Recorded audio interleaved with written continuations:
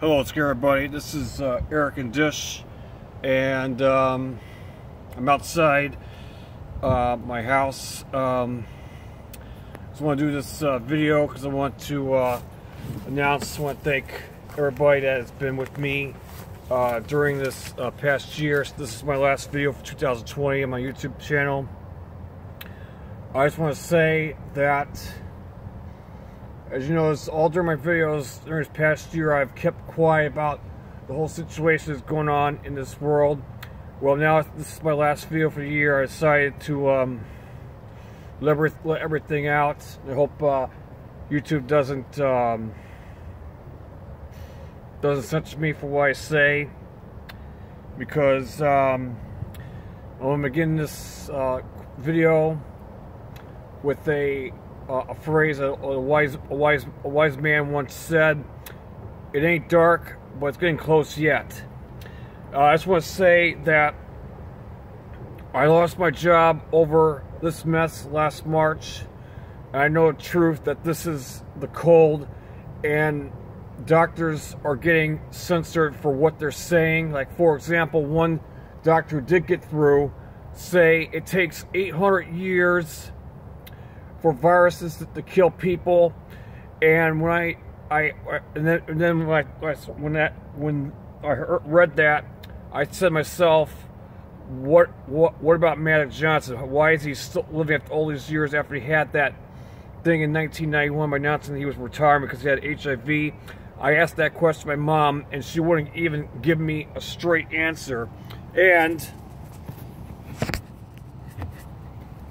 I got this to show you. You can did this over the summer. You can pause it over what I've learned. Do you want to know the reason why? As you can see here, you want to know the reason why it shows the word COVID? Because it's Hebrew, or technically Jewish, for Kobe, as in Kobe Bryant. And then, as I wrote here, he faked his death because not only start this agenda, but I believe that he had a dark secret in which I believe that he was among the list of celebrities that were abusing children. And as what former athlete Marcus Rogers said in one of his YouTube videos from last May, he believes that this whole disease thing is a distraction, that they're hiding the truth over which people have abused children. And as what Rogers pointed out to his viewers, he believes that whenever the truth comes out, the people are not going to look at movies, TV, and sports the same way again. And I'm really disappointed by what's happened with this, also with the presidential election. My mom said to me that, she told me a fact, that did you know that air traffic controllers have to step down at the age of 55? And as she said to me, and they want to let Joe Biden become president when he's almost 80 years old. And let me remind you this, that I lost my grandfathers died in their 60s, and they lived rough lives. And I was going to say that last year has been the most hardest. First, it was the whole BS story about Jeffrey Epstein. He didn't exist, and as that what one woman said on one of the YouTube comments, said very eloquently, show me another billionaire that owned their island, and I'll believe the story. And now there's talking about this whole stupid vaccine, even though I also know the truth that the United States government has been sitting on a patent for a common cold cure for the last 50 years. And what did you know? The patent was first issued in 1968, given what happened that year. And as what Zachary Hubbard said on his YouTube page, you know, he does the gematria, he says that all the tyranny that's happened in this 21st century was planted in that year, 1968. Most notably, the World Trade Center was constructed. The 911 system was first issued, and the first state to have it was Alabama, mainly because it was the first state appetized in Union, and of course it was the year in which George Wallace tried to run for president, and he almost took away the election from Richard Nixon. But anyway,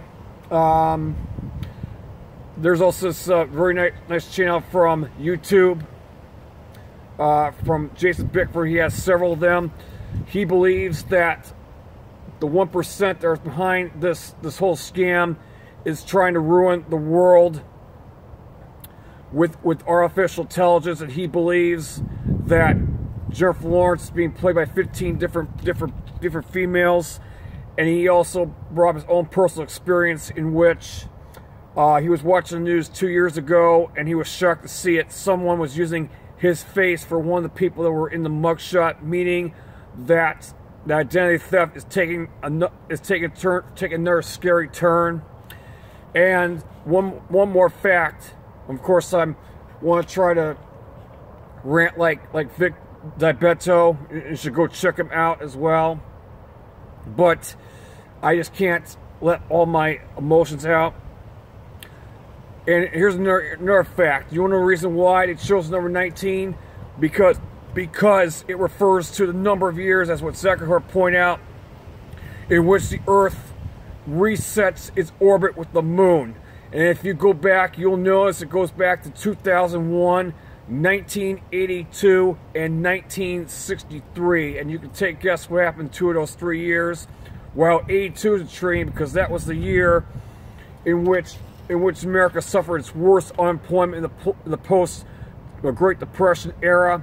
And of course, it was the year of when the AIDS disease rose up. And of course, 82 was the year of the whole Tylenol controversy. Did you know I heard a rumor that serial killer John Gacy might have been involved?